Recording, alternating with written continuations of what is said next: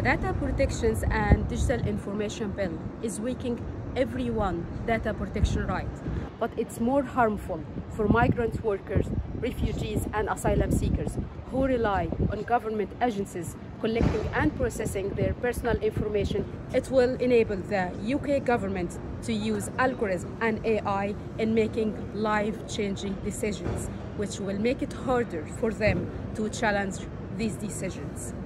The government proposal will lead to sharing their personal information with the government from their home countries or origin, which potentially put their safety at risk. We deserve and we need stronger data protection rights, but people in vulnerable situations need them more. The UK government needs to drop this bill and start again.